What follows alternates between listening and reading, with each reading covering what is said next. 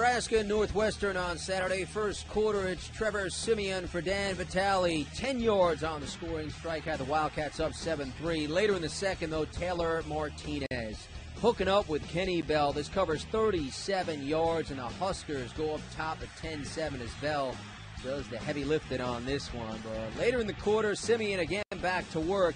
Going to the air for Tony Jones, 26 yards on the touchdown, and the Wildcats go back on top at 14-10. Third quarter, same count. Venrick Mark, like he's shot out of a cannon, takes off, and he is untouched. 80 yards for the touchdown.